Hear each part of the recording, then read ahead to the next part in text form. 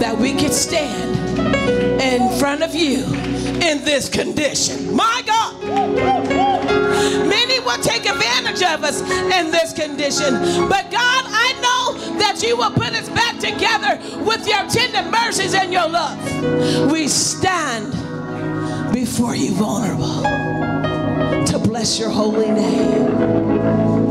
The author and the finisher. Thank you, God. We glorify you, Father. Praise your holy name. Amen. Let's give the Lord a hand praise. Hey, God. Hey, God. Lord. Thank you, Jesus. Thank you, God. Hallelujah. And we'll move right along. Thank you, Jesus.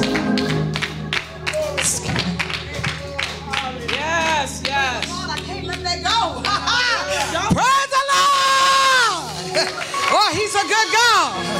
He's a good God. He's a good God. She reached up and poured it down. She reached up and poured it down. Hey, she got me excited.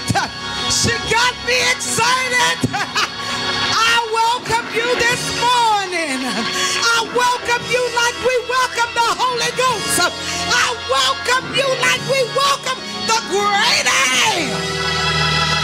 Hey!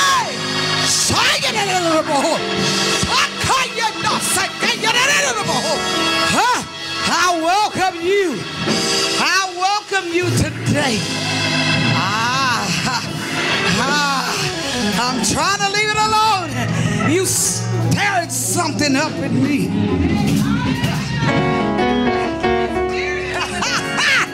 Glory to God. Glory to God. Glory. Well, I know y'all feel that. I know y'all feel that. Glory to God. Stop that. Women of God, I welcome you to the Comfort Women's Conference 2022. I welcome you on today. Come on. Our theme is remarkable. Look at yourself. Look at your remarkable self, woven and knitted by a remarkable God. Can't nobody do us like Jesus. Come on. We've been woven and knitted by a remarkable God. Come on. Come on with your faithfully self. We're wonderfully made. Come on, women of God. Come on, Zion. I welcome you. The anointing of the Holy Ghost has taken its place in here. Hey! Hey! Oh, I feel some footsteps. The Holy Ghost has stepped up in this place. Oh, yeah, Baba.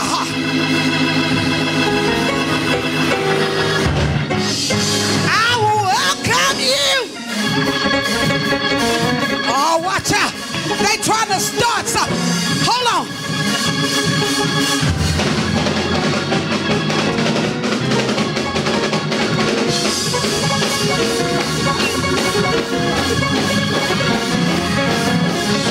Get your remarkable shot on, women. Get your remarkable shot on.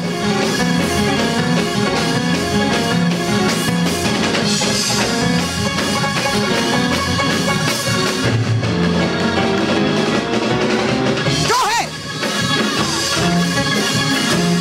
Go ahead.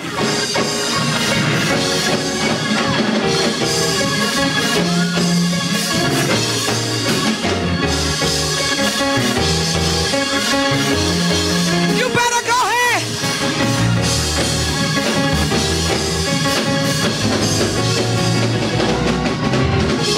Go ahead, Yolanda. I saw something drop right there. Come on, get your praise on.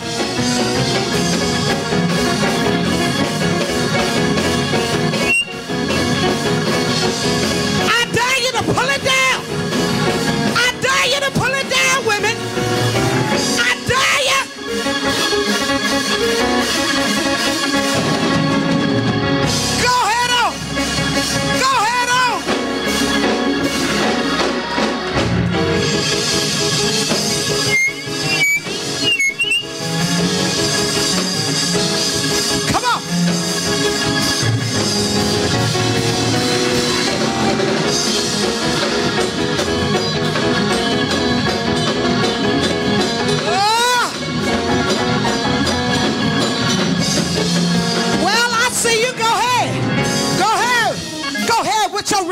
remarkable self. Y'all better come on.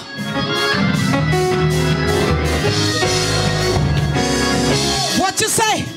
While I was down on my knees praying, something got a hold of me.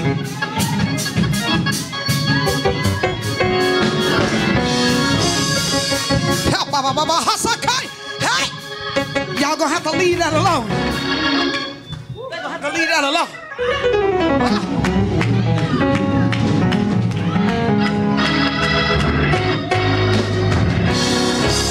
And they say I need double knee replacement.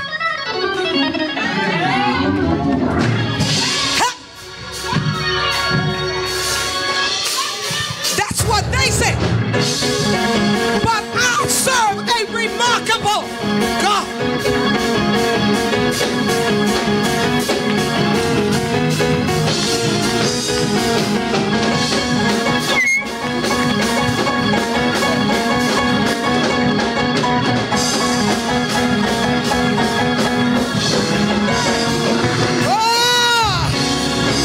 All right, y'all. We're going to leave that alone. I'm going to introduce to y'all some more power. This woman is packing with some power. See, I had to come up here like this because, baby, it's a fire coming behind me. Women, I want to welcome you one more time to the conference, Women's Conference 2022. Our theme is what? Remarkable. Come on. We're going to bring to you none other than Evangelist Laverne Brown. Come on, give him glory. Think about your story and give him glory. Yay! Hallelujah to God. Think about how remarkable he's been to you. Not just yesterday, but all the days of your life. We used to say my cotton picking life, but now it's my glorified life. Oh, come on and bless his name. Bless his name. Bless his name. Bless his name. What a wonderful way to welcome the presence of the Lord. To say thank you, God, for being here. Not only for you being here, but thank you, God, because I'm here. Glory to God. Could have been something else, but it's not that. It is what it is. Give him a praise, for it is what it is. Bless his holy name. Glory to God. Hallelujah. I couldn't wait for this. I've been so in such anticipation, and I've been doing a remote assignment, and so I say to the women and the staff that have been picking up, amen, and helping me and pushing me and getting in the way for me, I appreciate you so much. And you ought to give yourself a hand right now for talking to me and walking me through. Glory to God, because you know I don't drop stuff. I just like, okay, I hope you got the assignment. We moving. Yeah, bless the Lord. We do this all the time. We do this every Sunday, but it's just that when it's a special time set aside for the women of God, amen, it makes a big difference. And we just thank God for the conference. We've been trying to do this for the last 4 years, almost 8 years, because the Lord had told me to stop it a while back, and I did exactly what he said, and now I see why he told me to stop it. Amen. But for those of you that do not know, the Comfort Women's Conference is a branch ministry of the Comfort Women's Collective, amen, which is a conglomerate of ministers, amen, that are set aside and invested. Somebody say invested. That's why the Lord told me to stop the last one, because I was the only one investing. Somebody shout hallelujah. Amen. I was investing my money, my time, and the Lord had to stop me and say, this is futile because it is not dealing with a cause. And that is the whole theme of the Comfort Women's Collective. There is a cause. Somebody has to lead it. Somebody has to help it. And there's somebody in higher places that we are that can nail some things, that can get some things changed and get some things put in place. Amen. Not just for us, but for anyone at large. Women, men, children, youth, amen, is broader than us, because behind every woman there is a man, whether you like him or not. Somebody shout hallelujah. Amen. Whether he's a crazy man or a good man or a bad man, you may have a son, you may have a daughter, you got a cousin, you got an uncle, you got all of these people that are behind you. And we minister to them too. Through you. And so we need to take it further and not just listen and not just say, okay, whatever, we'll pray about it. No, we need to do something about some things. Amen. We need to do something about some things, and we not need to be afraid of it. But we serve a mighty, mighty, mighty God. And we'll talk about the vision later. Amen. But we're going to worship the Lord because we've already praised him. Amen. And we know that there is nobody greater than the Lord our God. It has been proven time and time again. No matter how many are against God, look at your neighbor and say, I'm not one of them. Hallelujah. I still have faith in my God. So put your hands together and praise the Lord. Tashar's going to minister. Nobody greater than you. Praise the Lord, saints. I'm actually going to minister Nobody Like You. But nobody greater is going to come a little bit later. Amen. How many of you know that there's nobody like the Lord? Hallelujah. I searched high and I looked low, and I don't find nobody like him. Hallelujah. Hallelujah. All the people that I've tried to depend on in all these years, and I had the one and only true and living God, hallelujah, that I can stand on his firm foundation. Amen. Hallelujah. There's no one like you, Lord. Bless the name of God today. Glorify your name. Thank you, Jesus. Hallelujah. We give you honor, God. We give you glory. Hallelujah. Oh Lord, our Lord, how excellent is your name. Your name is strength. Your name is power. A strong tower makes me safe. Oh Lord, our Lord, how excellent is your name. Your name is strength. Your name is power. A strong tower makes me safe. Oh,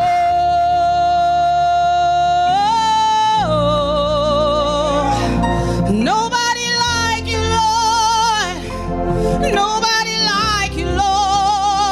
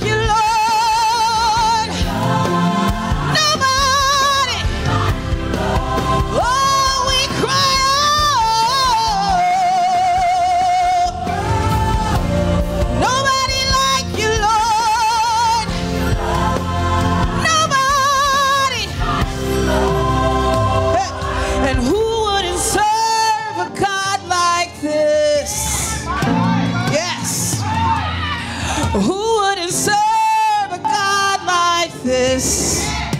Yes, Lord. Who wouldn't serve a God like this? Hey, healer, provider, sustainer. Yes, hey, yes, you're faithful in all of your ways. Yes, who wouldn't serve?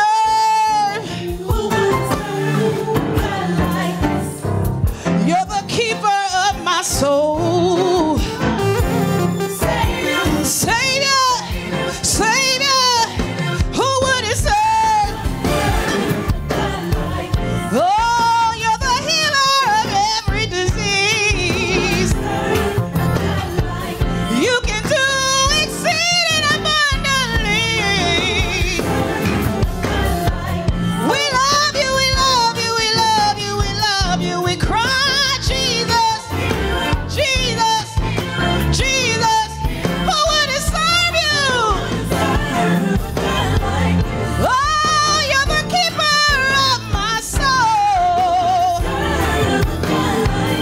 Oh, you healed me and made me whole.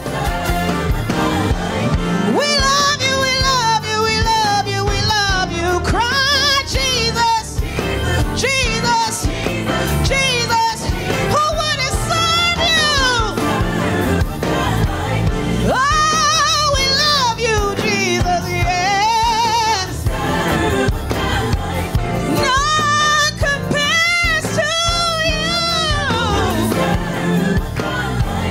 We love you, we love you, we love you, we love you. We cry, Jesus, Jesus, Jesus, Jesus, Jesus, Jesus, Jesus, Jesus, Jesus, Jesus, Jesus. Whoa, Jesus. Nobody like you. Nobody like you. Oh, Jesus, Jesus, Jesus. Whoa, Jesus. Hallelujah. Nobody like Jesus. Hallelujah. The Son of God. My Savior. Hallelujah. Thank you for that song, Tyshar. Amen. Who wouldn't? Who wouldn't serve a God like this? Amen. Who wouldn't serve a God like this? Glory to God. See, my spirit is still stirred up. Amen. Hallelujah. Because I feel the Lord pouring in here. Amen. Don't get it twisted. Amen. Hallelujah. Amen. Again, welcome, ladies. And at this time, I just want us to go and greet our neighbors, ladies. Let's get to know each other by name. Amen. We're going to break up the same bread, eat the same bread today. So we might as well know each other. Amen. Hallelujah. Introduce yourself, amen, to your sisters and brothers. Glory to God. Glory to God. He's awesome. Who wouldn't serve a God like this? My Lord, my Lord. Hallelujah. Thank you, Jesus. Thank you, Jesus. Hallelujah.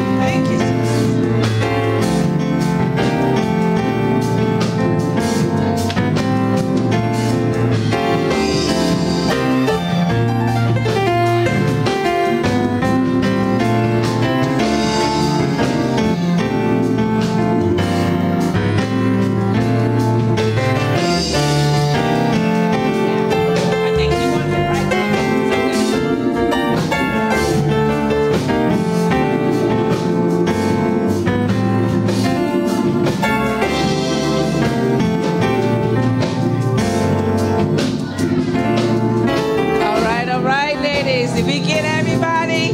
Did everybody get a hug? Hallelujah, hallelujah. Hello, my dear Father. I know you do. The Spirit of the Lord is with us. There you go. Thank you, Jesus.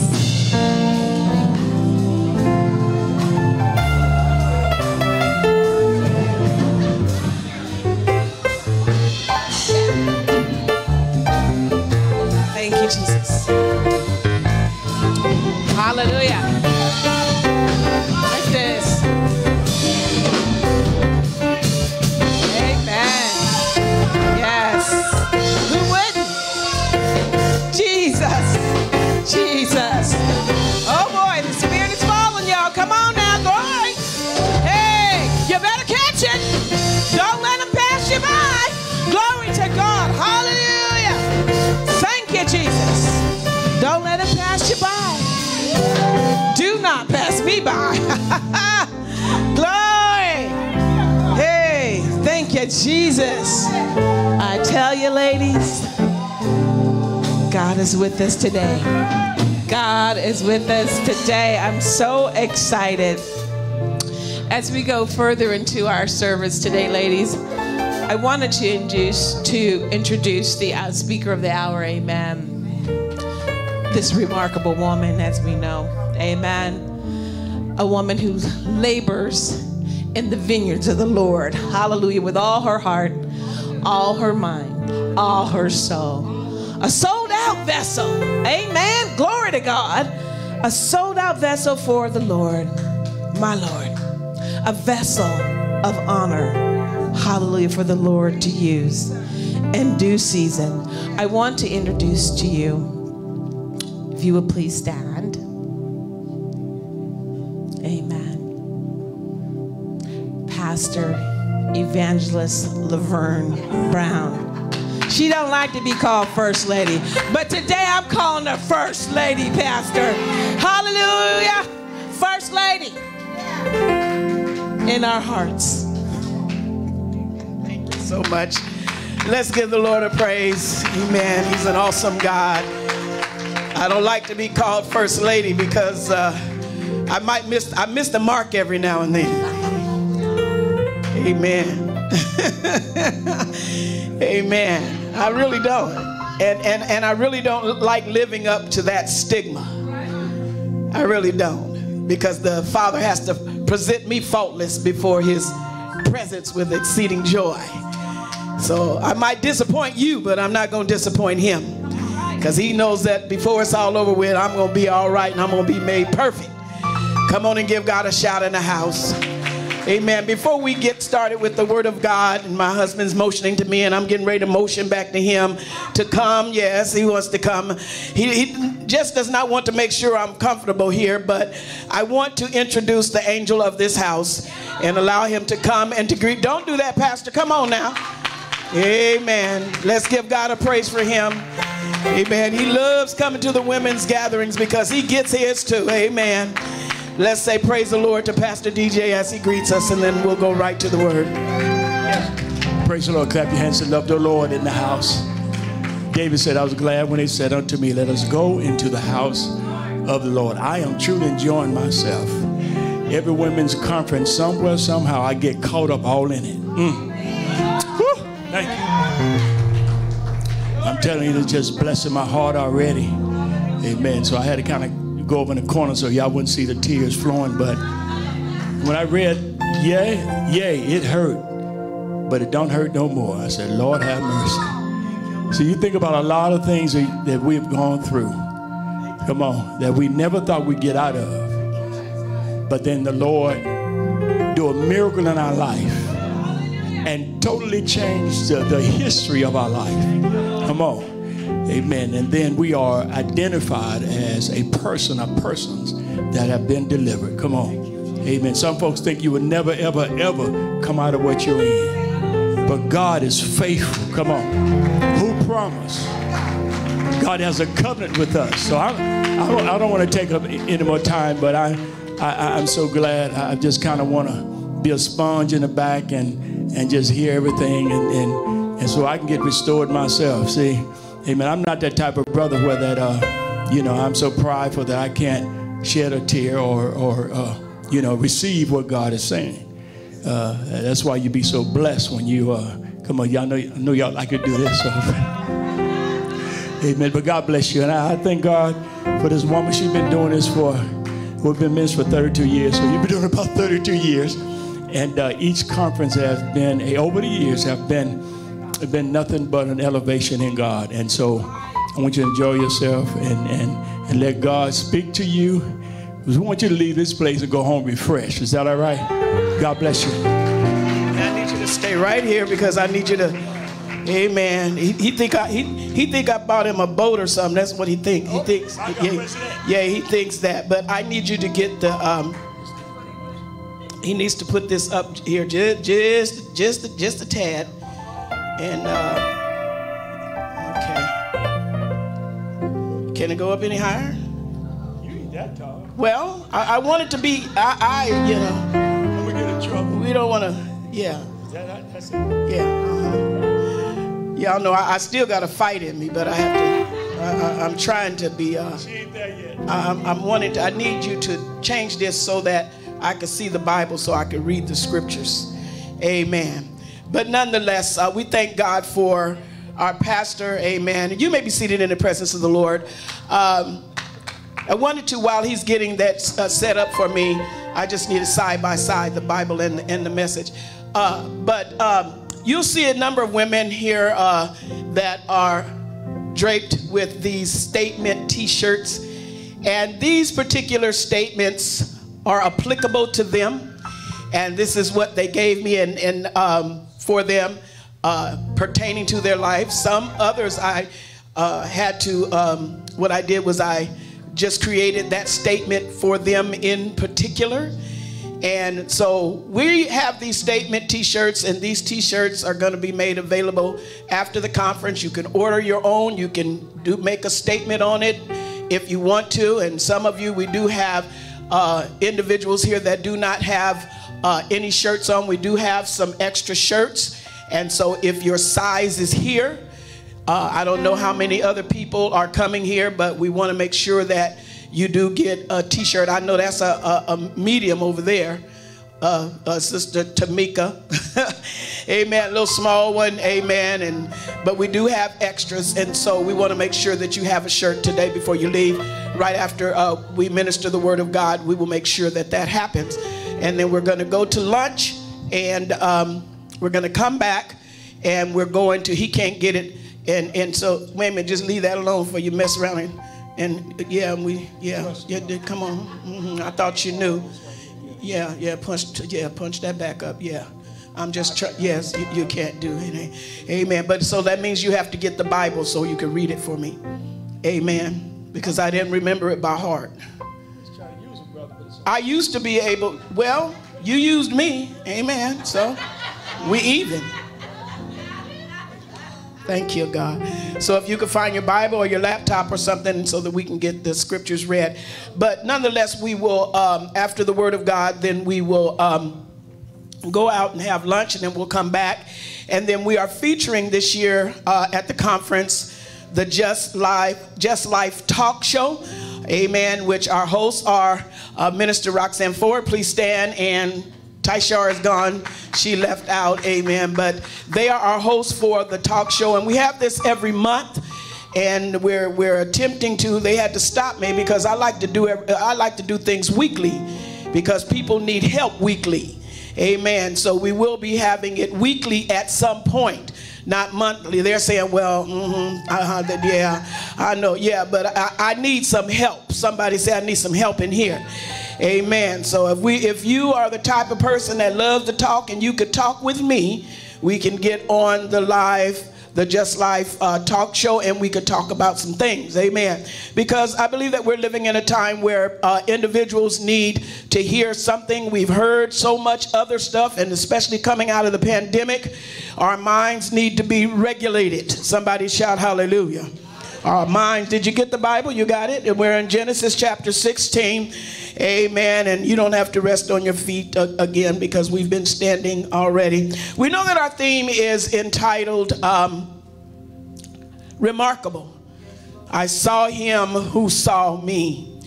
And oftentimes, you know, before we get to that place where we say that we have truly encountered God, we have to go through some changes.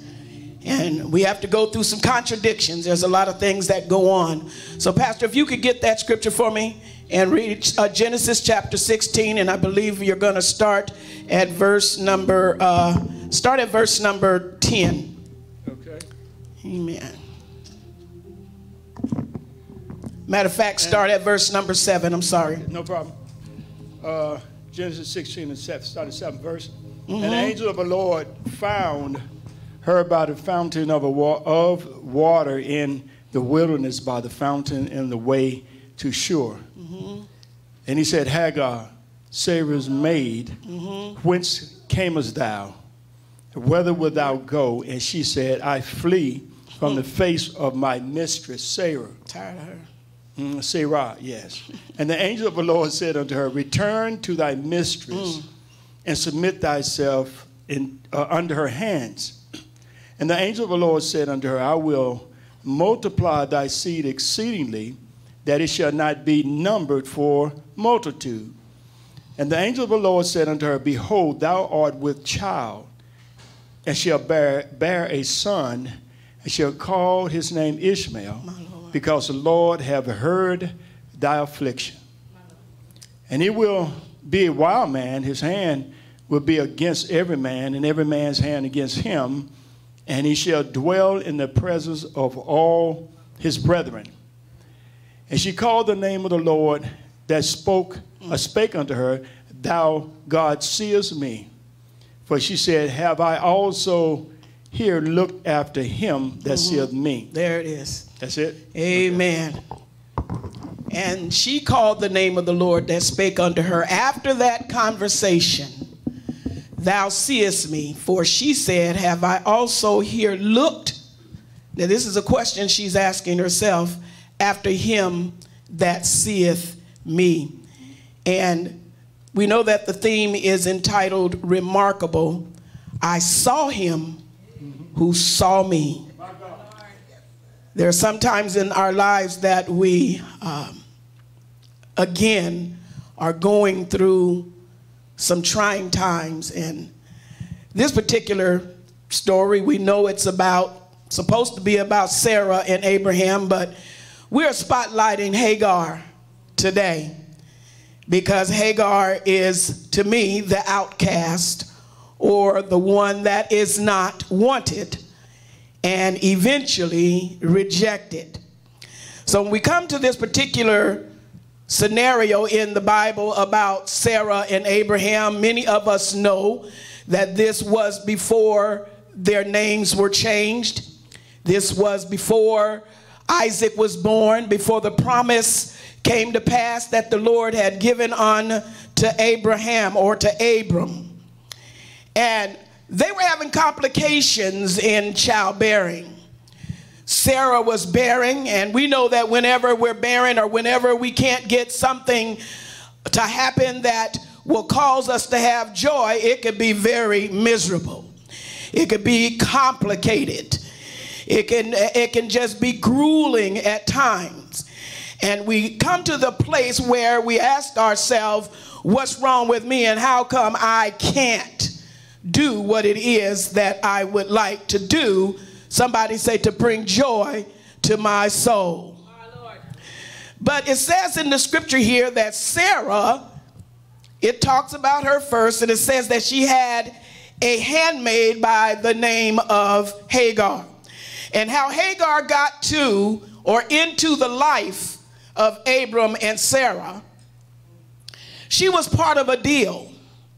When Abram and Sarah were down at one of the Pharaoh's, in one of the Pharaoh's country, it said that the princes of Pharaoh saw Sarah and they praised her, or they took her to Pharaoh. And Pharaoh wanted to have him as her as his maid, as his woman. He wanted to bring her in and look at your neighbor and say, know her. We know what that know her means without, praise the Lord, there are some young ladies here, but he wanted to know her because she was very beautiful.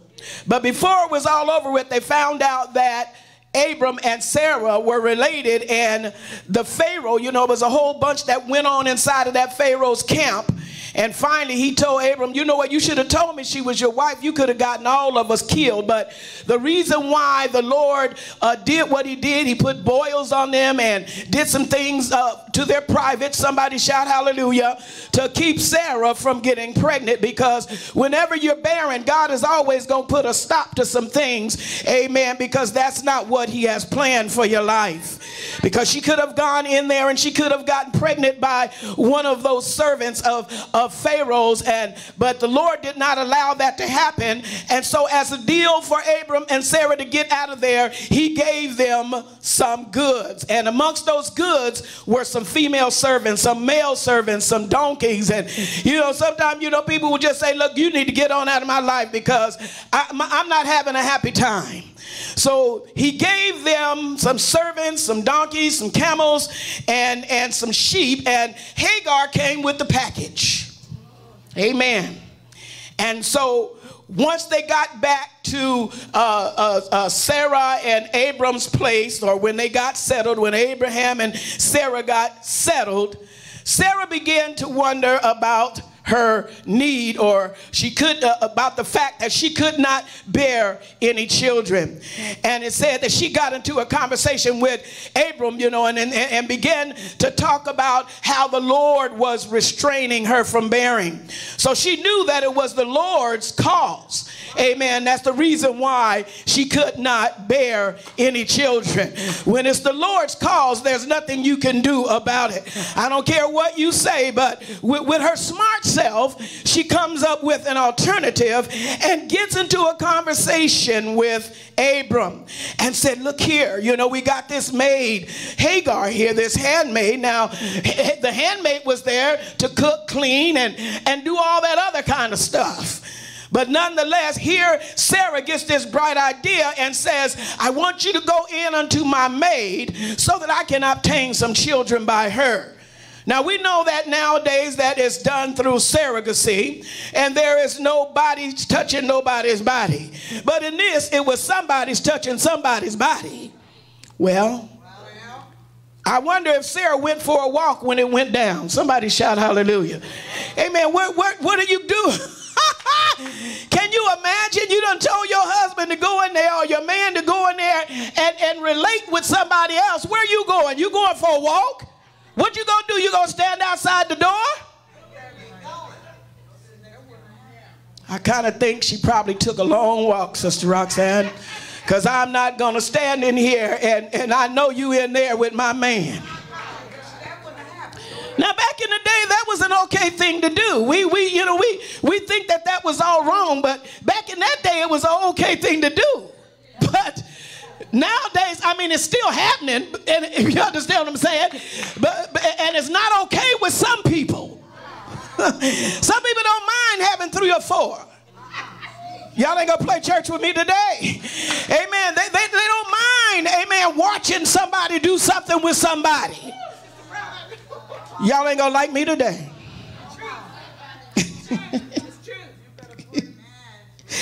But Sarah, I imagine that she went for a walk, Donald. I can't take this, you know. I can't take this. But what gets me is that Abraham hearkened unto her voice. I mean, he didn't object. He didn't. I don't even think he had to contemplate. You know, and sometimes we say that women have authority over men like that, and you are, what do you call that? A chicken, or whatever what do you call it? A man that just do anything that a woman say. You a punk, or you come on here, y'all got your own word. y'all saying it right now in your head. What is he? Talk back to me. He's whipped. He's weak. Wow. So a jellyback, you know, but it was all right because of the purpose behind why she was asking him.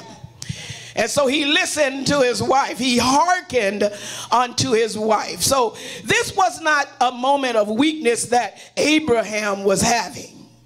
This was a setup by his own wife. His wife was acting on impulse. And nowadays, when we can't have any children, we decide to adopt, or there's a black market and somebody can steal one for us. But this was an acceptable thing back in the day, and so we cannot assume that this was off limits for them. He listened. Adam listened to his wife and got us in a whole world full of trouble. Abram listened to his wife and he got his whole house in a world full of trouble. So what I'm saying is that sometimes women, we can get our whole house in a world full of trouble.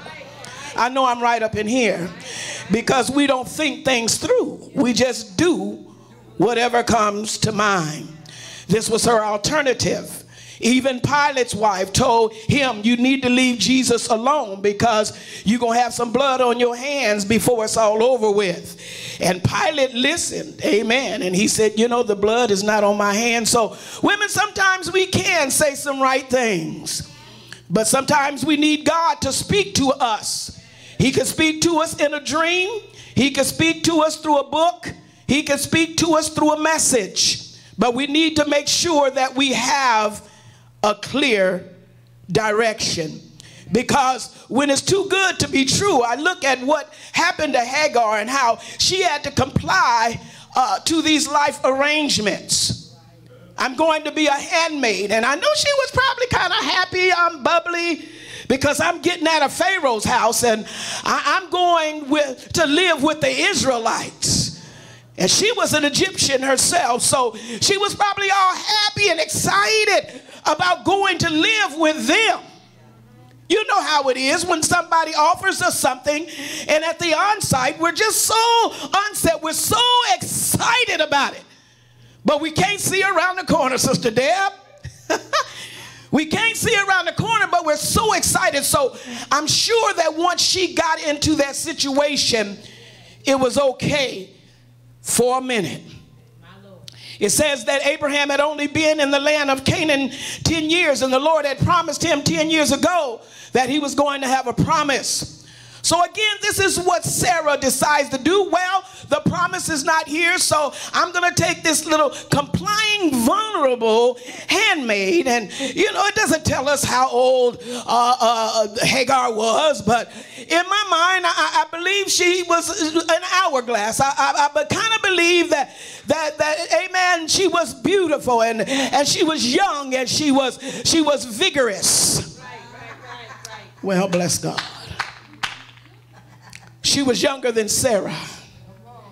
And so that was some competition for Sarah. And so, but she took Hagar and gave her to her husband. She was impatient. She was tired of waiting on God. I don't know what kind of fire she was tried in before then, but this fire that's getting ready to come now, she ain't going to be able to deal with it. So she gives him Hagar. I don't know if Hagar's a virgin. Maybe she was, maybe she wasn't. I don't know. I know that when we're all growing up, when we get to the age of 12, we kind of think, or when that thing happens to us, bless God, that amen, we know we got to watch over our girls when that thing happens. Somebody shout hallelujah. And we even have to watch over them before that happened. You got to watch over your girls all the days of their life. So I don't know if she was a virgin, but we know that she was an Egyptian. She was of another culture. We know that she didn't have a choice in coming to that home, the home of her master and the home of her mistress. The relationship was different. It was a male master and a lady master. That's what mistress means.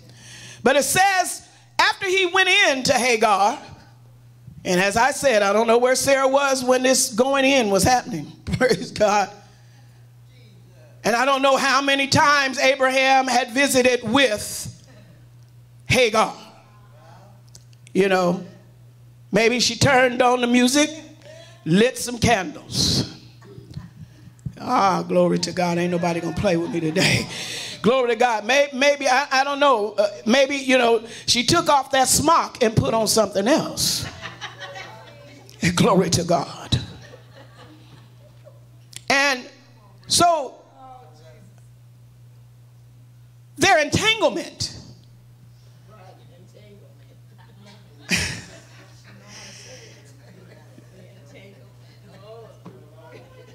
was probably more than once, because, you know, sometimes we can get pregnant, boom, just like that, because we're so fertile.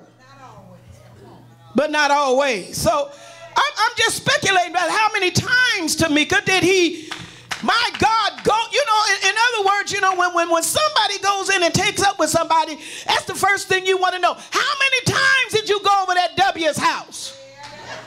Y'all ain't gonna play church with me. And where was I when all of this took place?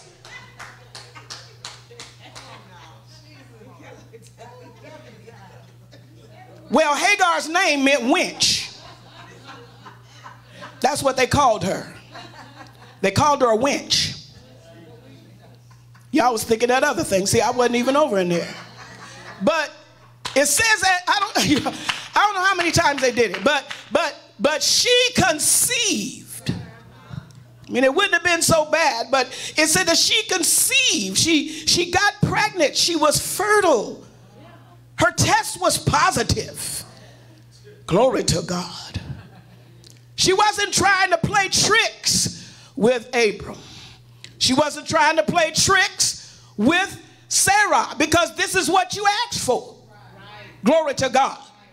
So don't come at me sideways when you see that I've gotten pregnant.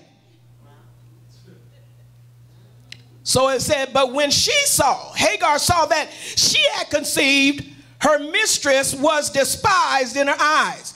In other words, she began to get to a place where she resented Sarah, because we really should have been best friends. We really should have had a different type of relationship, but now you have changed the relationship and I don't respect you no more. Hallelujah.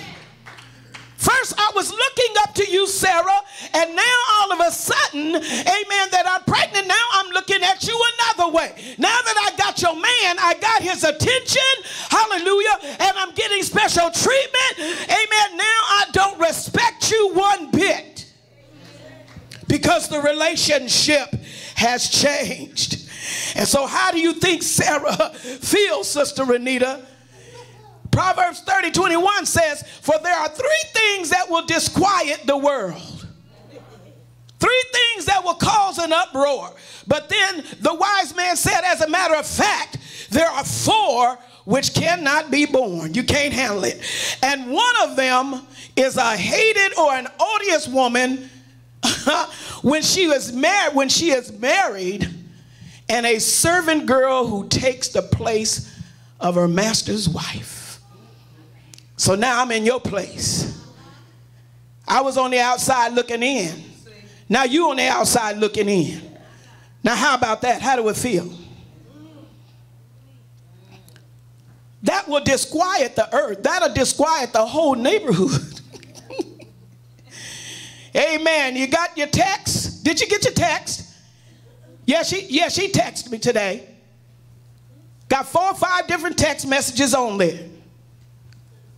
She just told me to bring something by because she needs something to eat. I got to go by there. I got to go take care of her, Sarah. I gotta make sure that she is comfortable. Oh my God. Or whenever they're both in the house, he's paying more attention to Hagar than he is to Sarah. Now you let my husband pay more attention to somebody and I'm present, your back is gonna get scratched up and your neck. You just might get bit. But not in a sexual way.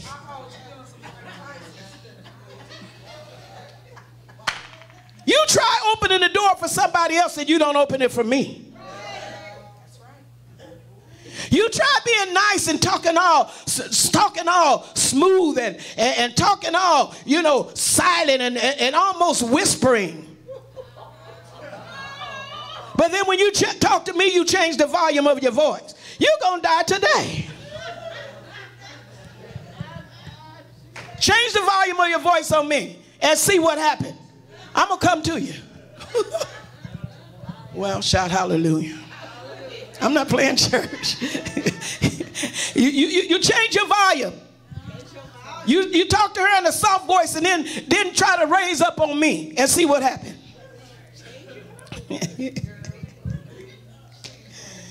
Ask her how she doing and then don't ask me how I'm doing. I'm taking note. Hallelujah to God. There you go. So now Hagar seems to have the upper hand. She's getting the special treatment. She's getting the special attention. And now Hagar is not only happy, but Hagar is hateful right now. Hagar is hell on wheels from sun up to sunset. And Sarah's plan backfired in her face. The bright future turns dark.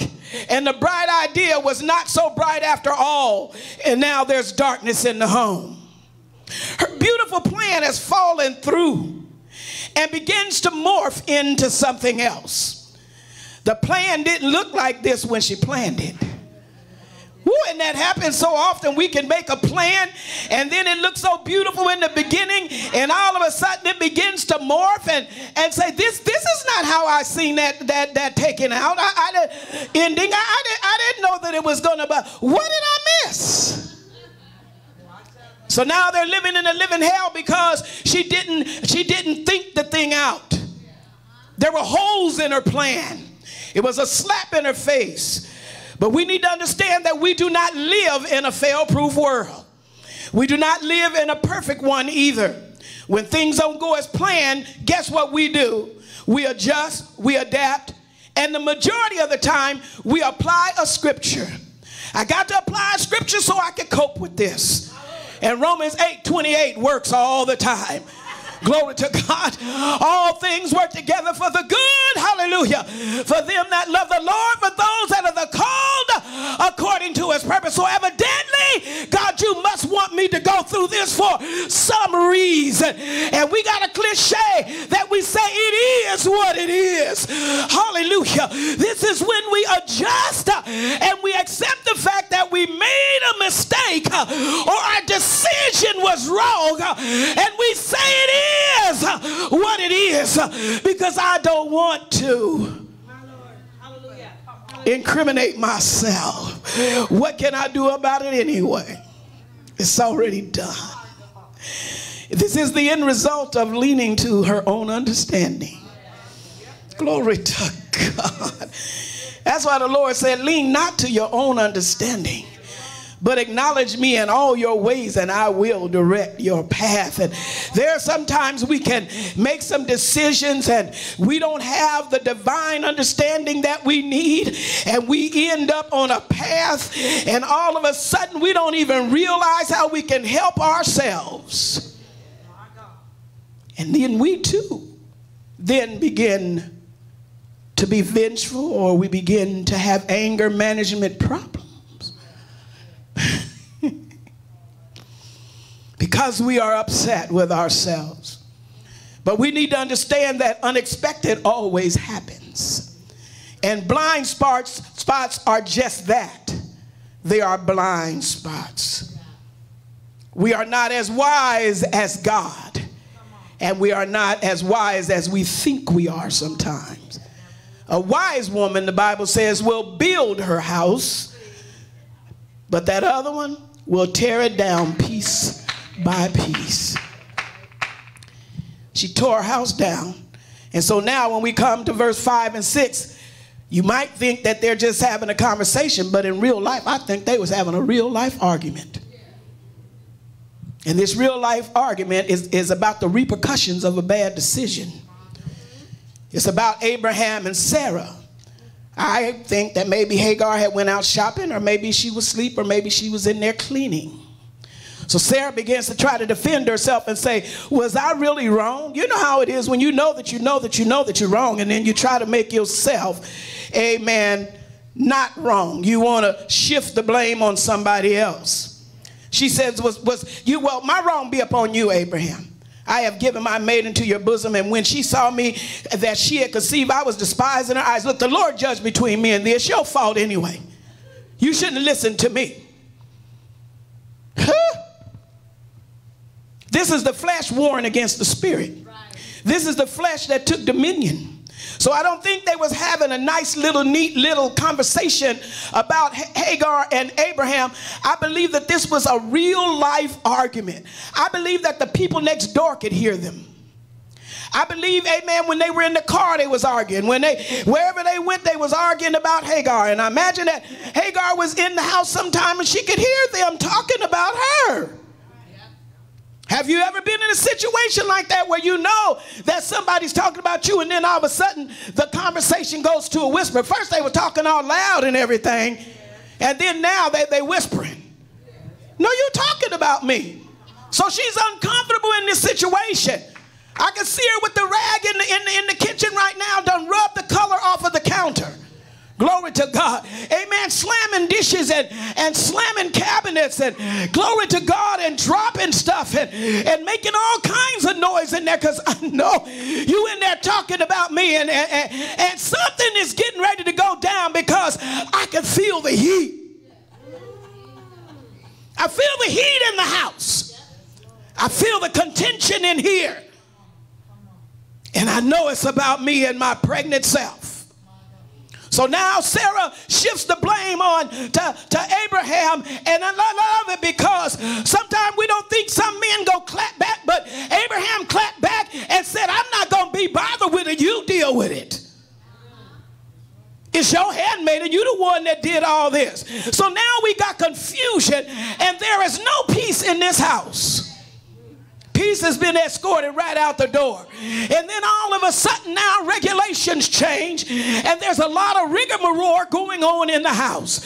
Whereas Sarah used to maybe help her to do certain things, now she's not helping her anymore. Maybe they folded the clothes together. Maybe they washed the dishes together. Maybe they, amen, cleaned up the living room together.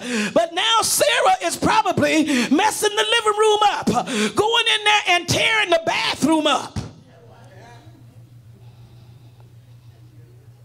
Leaving stuff everywhere, dropping stuff on the floor, because it said that she then began to oppress and persecute Hagar. Start treating her bad, dealing with her harshly. I don't know about you, but I've had individuals that do that to me. All of a sudden you pull back and you make it harder on me. All of a sudden, my task list changed. All of a sudden, now I got 20 tasks. Now versus 3. But now you're putting all of this labor on me. You're doing a Pharaoh on me now. And I'm pregnant. You already see what condition I'm in. I don't have no family. I don't have nobody I can depend on. I don't even have nowhere that I can run to. And this is when people begin to try to take advantage of you because they know that you cannot fight back or you won't fight back. So now I got all these tasks and now I'm getting mixed messages from you. You are confusing me. Sometimes when we get these mixed signals from people and unclear signals and contradictory words and inconsistent behavior, we try to justify why a person is doing what they're doing. In other words, we would rather just go ahead and take the pain, amen, just so that we can say that we have somebody to be with, or we got a place to stay, or we got a place to live. Amen. This is better than having nothing. No, it's not. Glory, glory. Tell your neighbor that's not better than having nothing. Living with mixed messages and confusion, and the person has a dual personality, and the person in private they're one way, but in public there another way? I could see her taking, amen, Hagar to the store with her or wherever. And then somebody says, well, is the baby kicking yet? And then Sarah says, yes, you know where the baby is due, such and such and such. But we need to hurry along home and get rest because she needs to take it easy. But when they get home, she throws a task list out. That's a mixed message.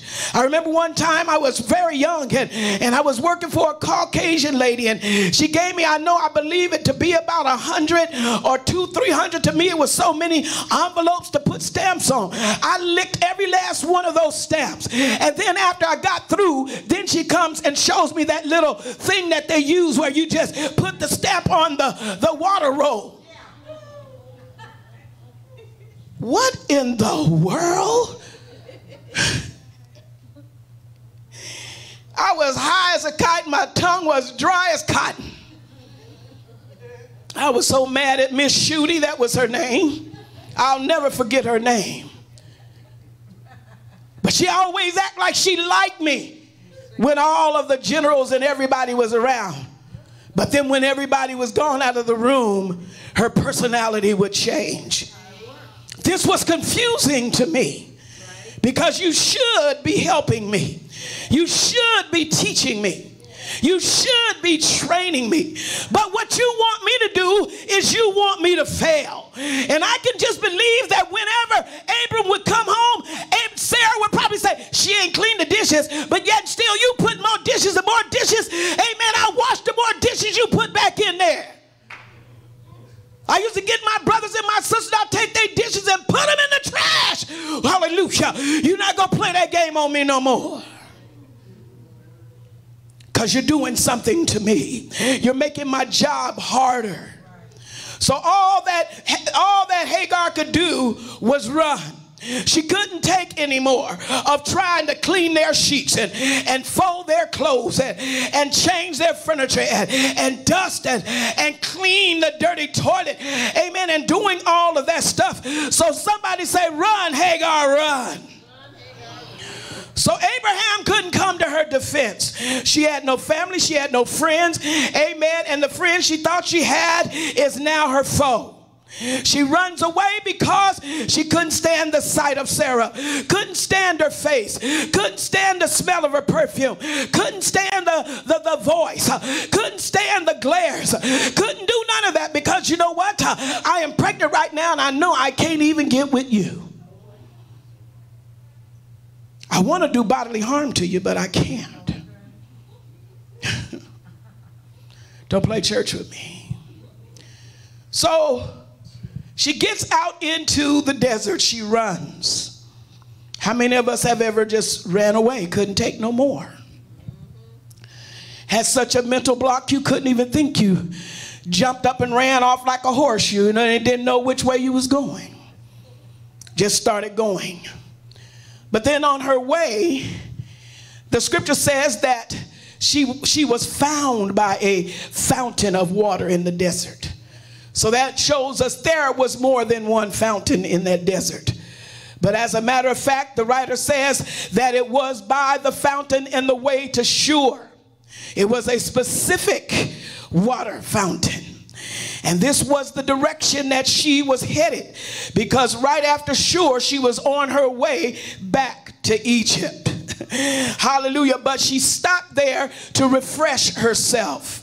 And a stranger interrupts her and, get this, calls her by name. Right there, the heavens have now been opened. Hallelujah. He calls her by her name, and then he addresses her by her occupation, Sarah's maid. Right about now, I don't want to be Sarah's maid, and right about now, I don't even want to hear Sarah's name. Because sometimes you can be so regretful about things and so resentful towards people that when somebody says their name, it just tears you up on the inside. It does something to you on the inside and messes you up emotionally. Hallelujah, for another 30 days. I don't even want to hear a name. I don't want to hear a name. Don't call me by that name. So he asked her two questions. Not that she was lost. Where are you coming from? Where will you go? How will you survive?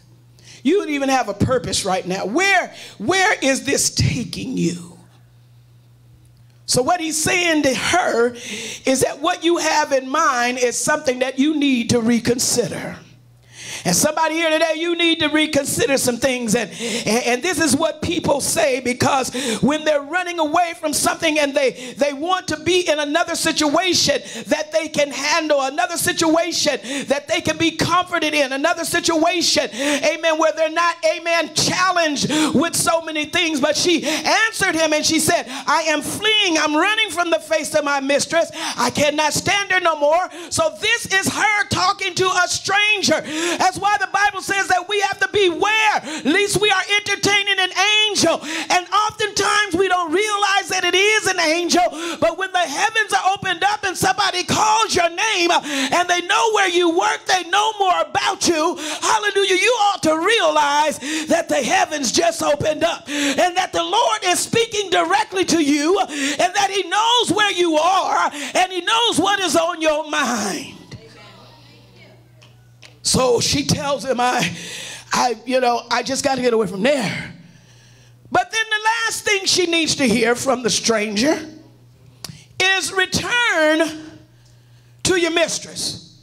That's the last thing I want to hear. Go back and submit yourself under her hands. Go back and be obedient. Go back and be humble.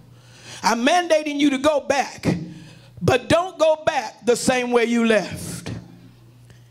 And I can see her saying, are you kidding me? You want me to go back and subject myself to what I couldn't stand? But the Lord had to stop her. And this is salvation in motion. This is the love of God in motion. She could not survive Shur. Neither could she survive back in Egypt. Shur is interpreted as a wall. So the Lord made sure that she hit a wall before she got to the destination that she was going to. Somebody ought to shout hallelujah. I don't know where you were on your way to or what you were thinking about doing, but the Lord said I had to raise up a wall to make sure that you don't go past Shur. I got to make sure you don't do that. And this is how it sounds. Some people say, I'm moving to Atlanta. Oh, I'm moving to Vegas. I'm going to Chicago. I'm going to Florida.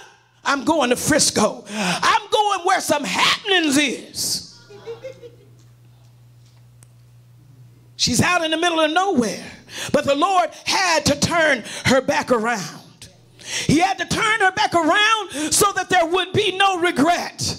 And see, this is why the Lord is sending this message, because he says, I want to show you how remarkable I am in your life, because you think that I'm not watching you, and you think that I'm not paying attention to you. You think that I don't care about what's going on with you in your life. But the Lord said, I want you to know that I do see you, and that I do know you're down sitting. I know you're uprising. I know your thoughts are far off. I know you want to run away. I know you want to get out of the situation. I know you want to get away from the person. I know you want to get out of the pain. But the Lord said, turn around. I need you to reconsider. Hallelujah. I want you to know that I know. And so if you do make it to Shur, beyond Shur, you're going to regret it. So I know that this stopped her, and the next question from her was, well, what's in it for me if I turn around or if I stay in it? How is this going to end for me? And so thank God she didn't walk away from the stranger before the conversation ended. Because sometimes when the Lord tells us certain things, especially if it is the opposite of what we want to hear, we don't want to hear the rest. We want to shut down and we don't want to hear the rest of what he has to say. Or we believe that we've already heard enough and we don't tarry with the Lord. But God wants us to tarry with him. Glory to God. And so had she not tarried, she would have missed the rest of her life. But God didn't want her to miss the rest of her life. And I know that there's sometimes when you want to run away and you want to get away. But God said, if you do, you're gonna miss the rest of your life. I don't want you to miss the rest of your life. I'm a remarkable God, and what I have planned cannot be undone. You can run if you want to, hallelujah, but you're gonna have to turn back around. Somebody shout hallelujah.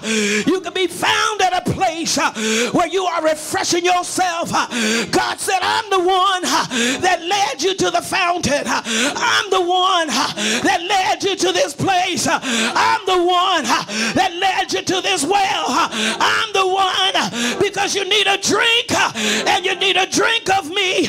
You need a drink that will satisfy. You need a drink that'll make you feel all right. You need a drink that will settle everything that's troubling your mind. Somebody say your mind needs to be put at ease.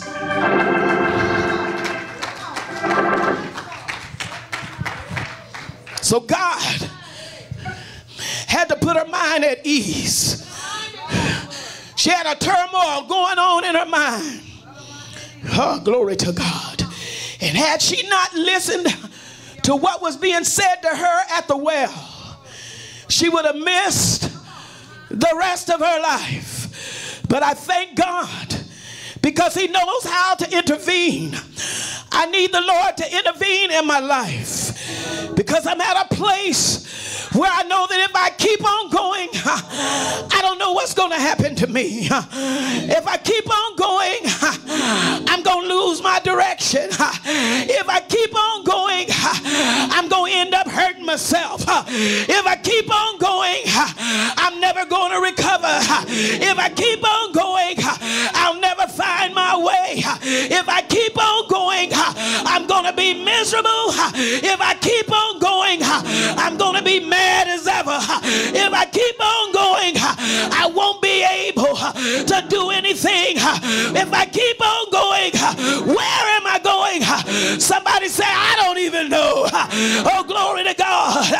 I don't know where I'm going. I don't know what I'm doing. I don't know how I'm going to survive. I don't know where I'm going to live. I don't know who's going to help me. I don't know. But the Lord stopped her and gave her a promise. He said, hey, you got to go back. You got to turn around and go back, because lo, it is written in the volume of the book. What we don't understand is that our life is a volume. Often we want to remove the pages from the script. Somebody say, Deborah, that he wrote. He's the one that wrote the script that you're living. Hallelujah to God. He's the one that said, I know the plans that I have for you. Hallelujah. They are good and they will bring you to my expected end. Sometimes we don't want to finish the volume. We want to take the pages out. We don't want to go through. We want to say we're all right. We want to say I settle for this. But the Lord said, don't settle. Hallelujah. Because that's not the end of it. Don't settle, because I got a promise for you. You got to wait until the pages unfold. You got to wait until you say, I see now why the Lord did that. You got to wait until you say, now I see why he sent me in that direction. You got to wait until he says, I know it's tricky, but I got the plan. Hallelujah. You don't. Look at your neighbor and say, you don't have the plan.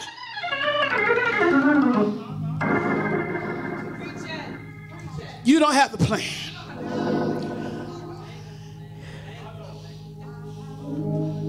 You think you know.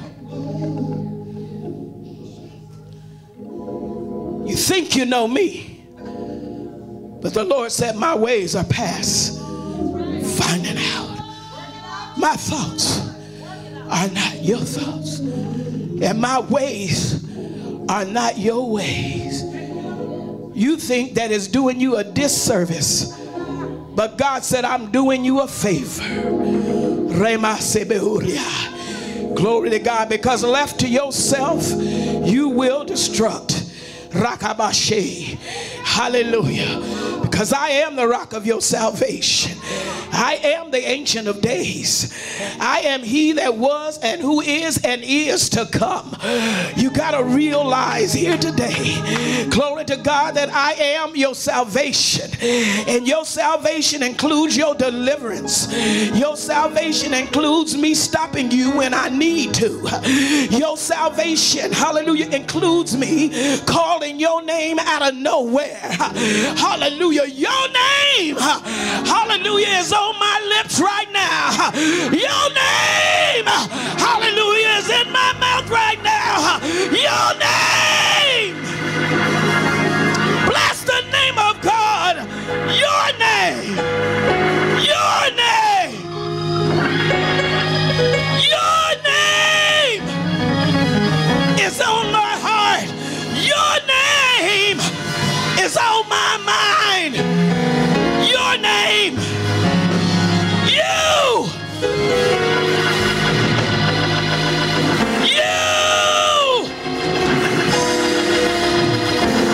I see you. I see what the enemy has in store, but it's not in the volume of your book.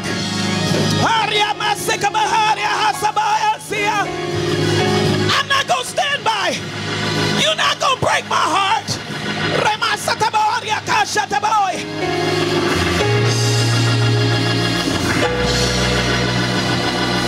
I'm going to show you I'm a remarkable God. You're not going to break my heart. You're going to have to turn around here. You know how you're on the freeway and you miss your turn. But then you say, I got to turn around here. I can't go no further. God said, that's as far as I want you to go. I put a wall there. You're trying to get beyond the wall. Stop trying to make something happen. God said, I'm not going to let it. Because it's not in the plan. And it's not in the volume of your book.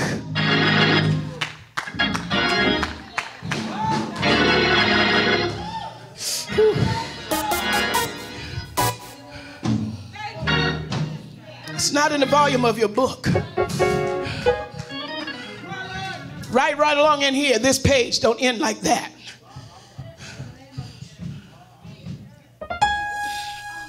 I need you to turn around. Thank you, Lord.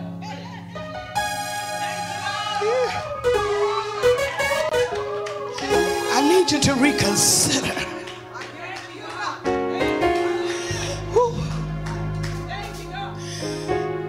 If talking to me is not enough to convince you,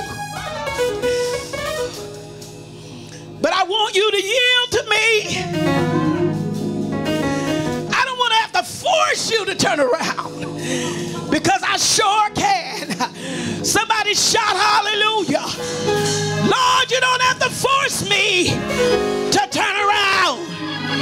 If that's you talking to me, hallelujah. This is an isolated incident right here. My name. Ooh, she didn't have to say, Lord, is that you? She understood, because she had never seen God prove himself to her like that. Yes! He proved himself. He proved himself to her. The little Egyptian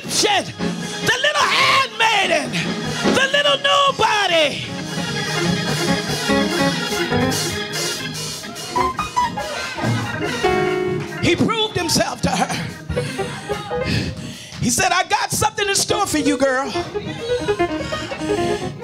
And see, Sarah made her feel so bad. Like you don't got nothing. And you don't got nobody. But the angel told her, there's so much more inside of you. Because once you birth Ishmael, it's a lot more coming after that. And people always talk about Ishmael. Yeah, we know that he wasn't the chosen seed, the chosen promise. But I gather that she probably said, I was the premature promise. And I thank God for using me to prove a point. Somebody shout hallelujah. Because sometimes the Lord needs to use those that are just common to prove a point to those who think they have the most faith. Yeah. I don't have no parents, but he saw me before he placed me in my mother's womb.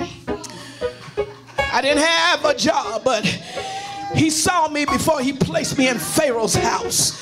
He knew I was going to end up with the patriarch, Abraham and Sarah. And my purpose, now I see, was to prove a point about premature promises. Hi, I was chosen to show and prove a point, the difference between the bondwoman and the free. Just because you're a free liberated woman, that don't mean God is not going to bless me. He just used me to prove a point. He's a remarkable God. So when you look back over your life and you see all of the things that have took place, the disappointments and the joys, the ups and the downs, the trials and the tribulations, those that accepted you and those that rejected you, those that ran over you and those that mistreated you and those that called you out of your name and those that two times you, those that did you wrong, those that put you out in the cold, those that didn't mind you, those that didn't care what they did to you, those that talked about you like a dog, those that wouldn't help you no more. Just tell them I meant to prove a point. My life proves a point that God wanted to make to the world. He is no respecter of person. When you yield to him, when you yield to him, when you yield to him,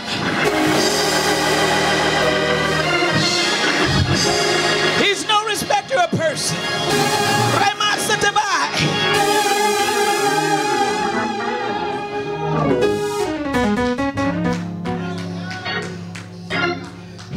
So she said, have I also here looked after him that seeth me? I looked after him. In other words, I did something for him. He was looking at me, but I didn't know that he saw me. But he ordered my steps. Whew. God, I thank you. Sleepless night, he ordered my steps. Fear of my future, he ordered my steps. Being a spectacle and people looking at my life,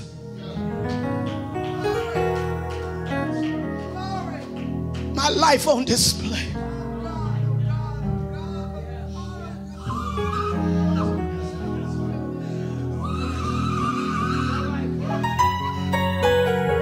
Like a black bird on a line.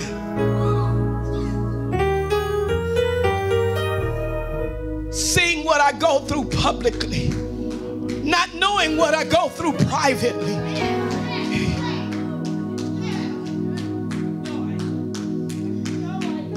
saw me. He saw me take it. He saw me submit myself back to it. When everything in me was fighting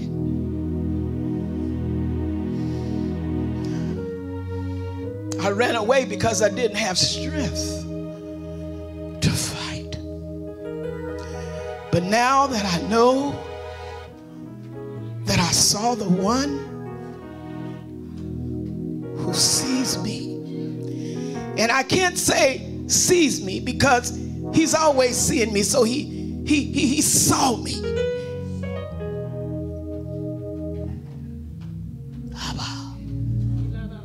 Because he goes before me and he makes my crooked way straight.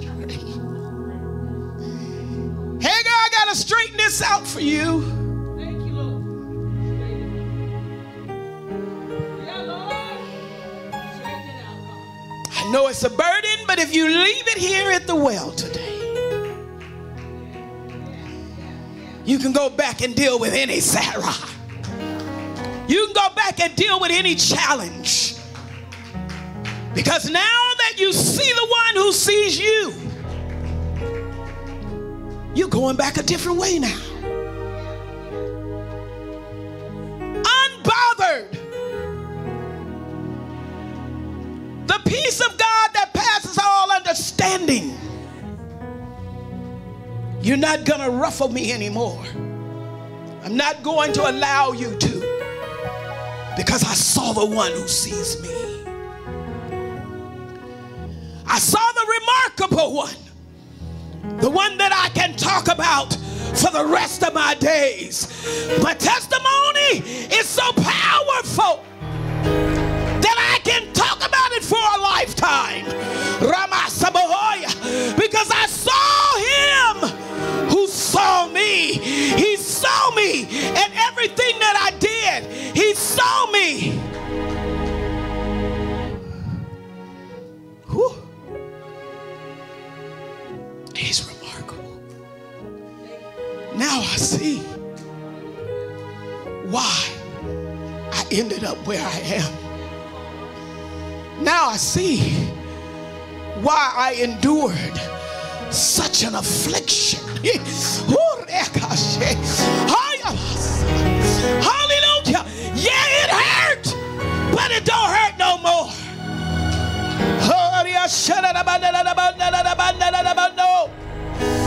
Hallelujah. But suddenly under higher, I saw him that saw me. Glory to God. Glory to God. Glory to God. I did it willingly, Lord. I served willingly. I served without restraint. I praised you when I was hurting. I praised you when I was in pain. I gave you glory. When I was void, I tried to give you something. Oh, you should have say, oh, God. Oh, I saw him. I wasn't overlooked. I gotta finish my book.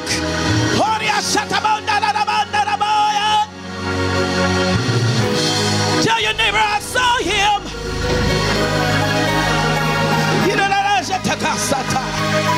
I had to take another look.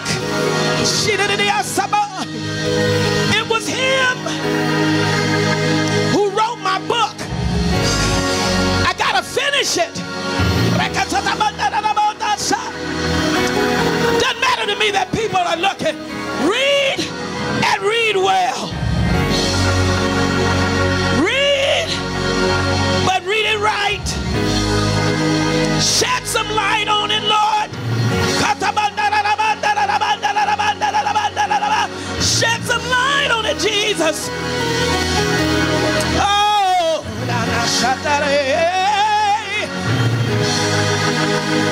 now I see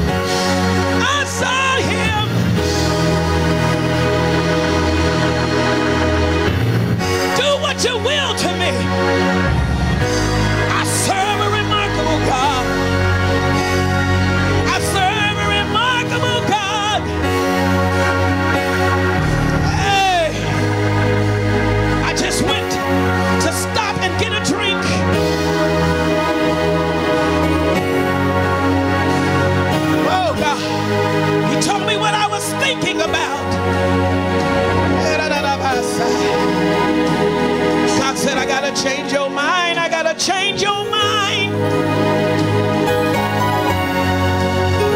I gotta change your mind.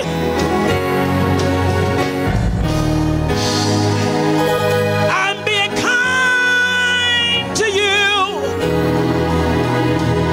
Oh, I gotta change your mind.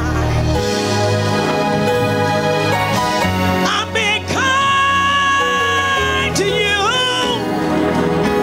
Gotta change your mind. You're not that kind of girl who belongs to the world. You belong to me. Gotta use you to prove a point. Prove a point. I choose who I anoint. Yes, I do. It's true. I choose who I anoint. Oh, I choose you. Gotta prove a point. Gotta prove a point. I gotta prove a point. How much I love you. How much I care. How much I love you. How much I care. Whoa, whoa, whoa, whoa. Gotta prove a point. I gotta prove a point. I gotta prove a point. I gotta prove a point. So you I anoint. Bring forth, bring forth, bring forth, bring forth. Bring forth, bring forth. Finish your book. Put those pages back together. I know the order. Oh, I know the order of your life. I know the order of your life. Lord, it's written in the volume of the book. Take a look. It's written in the volume. Every dot, every I, every T must be crossed.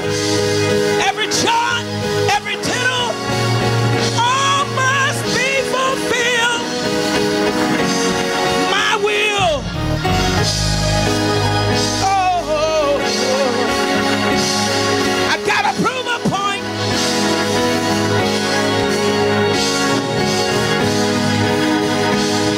Why not you? Everybody rise to your feet. Why not you? God is ministering to you right there. God said, I gotta prove a point. Don't get it twisted. I'm still in control.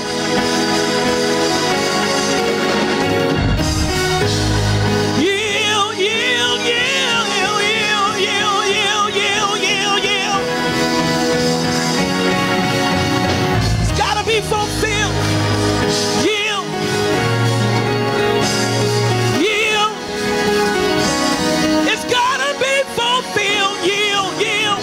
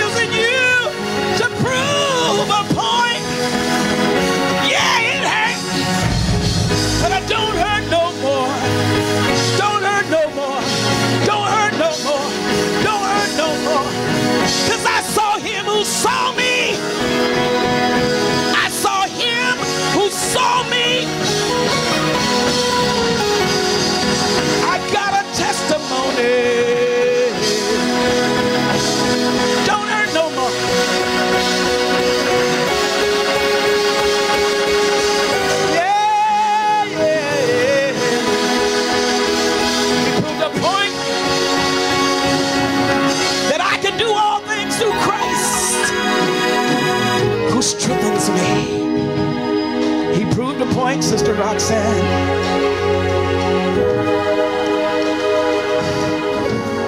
He proved a point. No matter how ugly it was, Sister Cassandra. Stand ye therefore.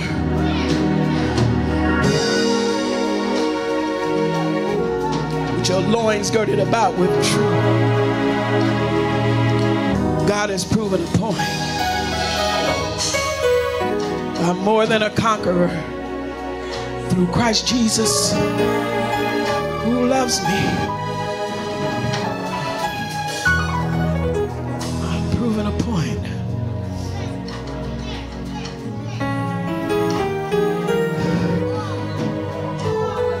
What I went through, what you went through, what you're going through, God has proven a point. She said, have I looked after him who saw me? In other words, I helped God prove a point.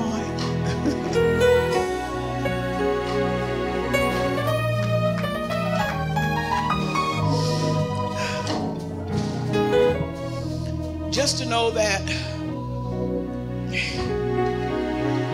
the Lord sees us in our affliction, that he would allow me to run to get some solace from somebody that's afflicting me, or from something that is afflicting me. The angel told her, I know you're with child, and I know you're carrying this. All of us are carrying something for the Lord. He told her, you're going to bear that son, and you're going to call his name Ishmael, because the Lord has heard thy affliction. And the thing is, God hears our affliction without us sounding off. He says, I can be touched by the feeling of your infirmities, and I can hear even unheard cries, and unheard desires, and unheard prayers that you haven't spoken out loud, and prayers that you have not shared with anyone because they would not look at you the same. But I thank God because he can look at us. We are naked before him. He said everything is naked before his eyes. He sees. He said your son's going to be a wild man, and everybody's going to be fighting against him. So it's a fight all the time. Hey! But Hagar, that's all right, because if I be for you, then who can be against you? But he's going to dwell right in the midst of his brethren that hate him for no cause. You might have to live that way too. People just don't like you for no reason. But he said, she then said, I called him by another name. Thou God seest me. Have I also here looked after him that seeth me? And she named that well. The fountain turned into a well. Oh, I could preach this until the sun set. Oh God. But when you stop by to get a refreshing, and you just can't leave until you're full. She stayed there until she got full. And she called it Beer Lahai, not beer like we think. But she said it is between Kadesh and Bered. Read that up. But it was a place where she could reflect back to the fact that she just stopped for a refreshing and got full. And that's where he met her. And when she left there, she was overflowing. She saw the living God. She saw the active God. And he showed her the scope of his plan. Let us stand. Thank you, Jesus. Let's give God glory in the house of the Lord. Come on, lift it up to him. Give him worship. Give him glory. The altar is right there where you're at. Give him glory. Let him touch you just one time. Ba, ba, ba, ba.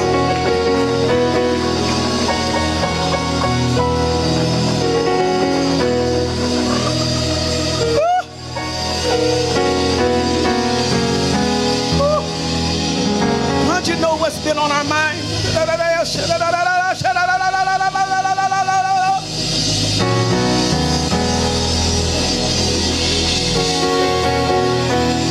You know what's been on our mind. You know what's been on our heart. You know what we have lived, but you know what else we have to live out. Allow your anointing, God, to rest upon your women of God. Lord, as we walk this out, as we may have to go back to some of the things that were so displeasing and so distasteful, God. But we're not going to focus on that. We're going to focus on the one that saw us. Woo. Now, let me not look at Sarah and hate her. Let me not look at Abram and get so bitter.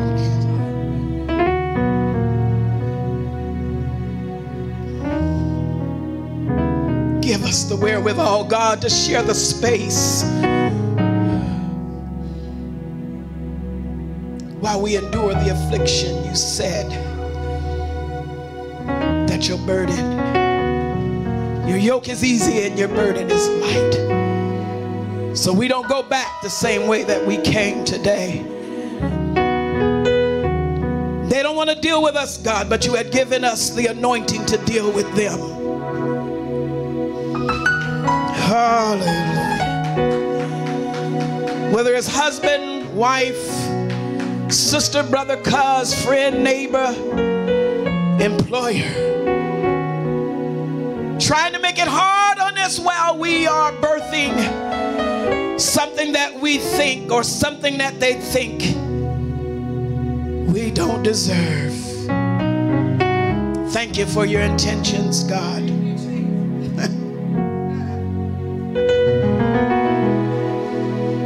Thank you for all things work together for good. Might not feel good, but it's working for our good. We give you glory in the house of the Lord. We give you praise right here out of our own bosom. We give you adoration, God, out of our mouth. We bless your holy name. Give God glory. Give him praise. Hallelujah. I'm going to live this thing out. Be somebody's inspiration. Be somebody's shero. Be somebody's influencer. Because when they look upon your life, God has proven a point. And it's saying, if she could do that, God strengthened me to endure what I have to endure. Not something, I'm not talking about somebody going back getting their brains beat out or blown out. You know when to step off then. You're not going to do me no bodily harm.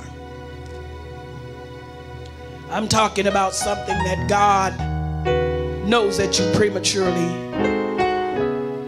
ran away from, or in your mind you just didn't want to do it anymore. Hallelujah. There's a will there, and it's called a perfect will. Don't change the channel yet, and don't turn the page yet. Let God turn the page. You never know. I prematurely wanted to do a lot of things in my life. I prematurely didn't want Pastor Brown in my life. But had I not stopped at the well, I wouldn't be standing here today. There's a lot of things that you are not going to want to do. But God said you need to reconsider, because that's not in the volume of your book. Or you may think you're on your way to Egypt to go back and be in the world, but God said you're not that kind of girl. So I got to put a wall in your life. I'm sorry I had to break your leg. I'm sorry I had to grab you by the back of your neck. But I am your salvation. And when salvation needs to interrupt, salvation will. Your life is not your own. Your body is not your own. That's God's habitation.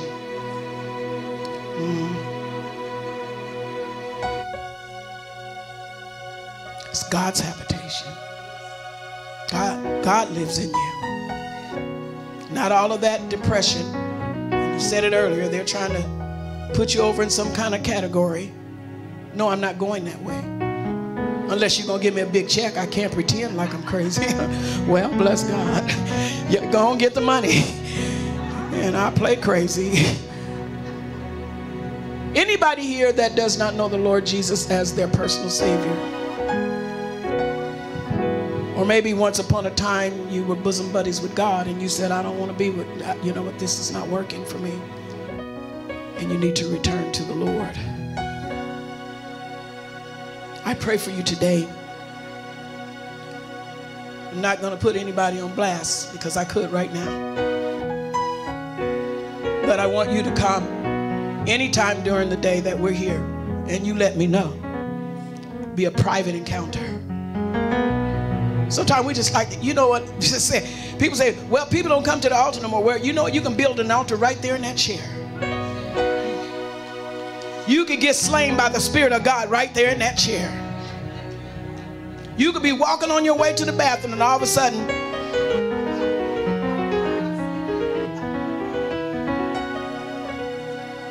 but God said to you that you need to. When you leave here today, you go back another way. Don't go in that direction that you were going. And if you need to rededicate your life to the Lord, you let any one of us know. One of these t-shirts with the statements on it, they'll let you know what you need to do. I know they're anointed. Glory to God. Let's stand. We're going to praise the Lord. We're done for now. We're getting ready to go eat our lunch. Isn't that all right? Let's give God praise. Let's give him praise. Let's give him glory. Yeah, that's what it's supposed to be. We have to leave enough room for God to move about. Glory. We're going to be having our lunch and then we'll come back and later and do some announcements. Brother Media. Yes, they're giving me the thumbs up. Everything is ready. Amen. I love you all. And we're going into the fellowship hall. No, to the left, my left, and outside. Okay? Well, Tracy will tell you where to go. Amen. Amen. But Father, we thank you today for this part that we have had. And we know, Lord, that there is another portion that you want to give unto us. We pray even now, Father, as we fellowship one with another, that we know you're not through. Father, we thank you for those that have prepared the food for us, for those that have given, Lord, so that we would be able to enjoy this day without exchanging money. Oh, we're so thankful, God, that we can just come in and enjoy you and enjoy one another. We thank you. And Father, I pray right now in the name of Jesus that the anointing that is resting upon all of us will remain. Father, we bind any bad news. We bind anything that would disturb our peace. We bless your holy name. We bless you in Jesus' name. Put your hands together and praise the Lord. Amen. And we're going to make our way. They'll direct you. Amen. If you just go into the lobby, they will direct you to where you need to go for lunch. Amen.